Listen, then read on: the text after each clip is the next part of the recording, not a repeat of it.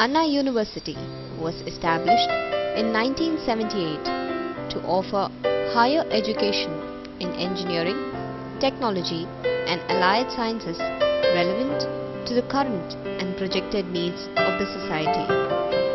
Besides promoting research and disseminating knowledge, it fosters cooperation between the academic and industrial communities. The Center for Water Resources was established to pursue teaching, research, consultancy and impart training programs in hydrology, water resources engineering and the like. Among many other projects and research works happening there, one such project is the soil aquifer treatment. Groundwater is the source for more than 85% of India's rural domestic water requirements. In certain high-demand areas, groundwater development has already reached a critical stage, resulting in acute scarcity of the resource. The secondary treated water is first introduced into the experimental setup. M. Bakim from the Department of Water Resources explains to us about the soil aquifer treatment system. This is the soil aquifer treatment system.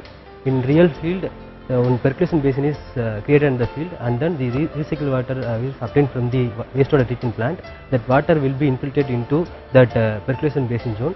After that, recycled water will be infiltrated into soil medium. That soil medium will be a vadus zone.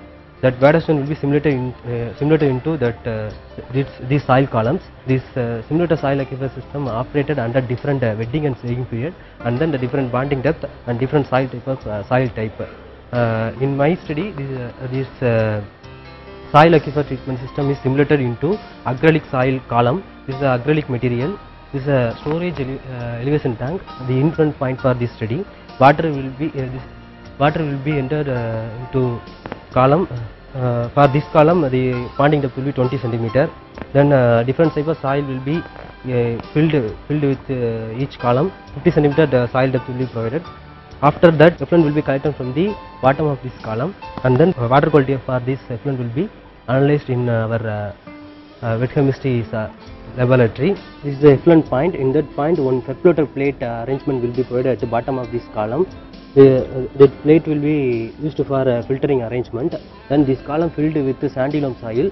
That sandy loam soil will be obtained from the near Anna University sewage treatment plant, and then the bonding depth for this column will be 20 cm. During the wetting period, that effluent will be collected from this effluent point, and then water quality for this effluent will be analyzed. Further, the physically treated sewage water undergoes subsequent chemical and biological processes before it becomes useful to the mankind. Thus, secondary treated wastewater is reused for aquifer recharge to attenuate water poverty and be utilized for recharging the depleted aquifer. Thus, the soil aquifer treatment system helps in a long way to increase the use of secondary treated wastewater.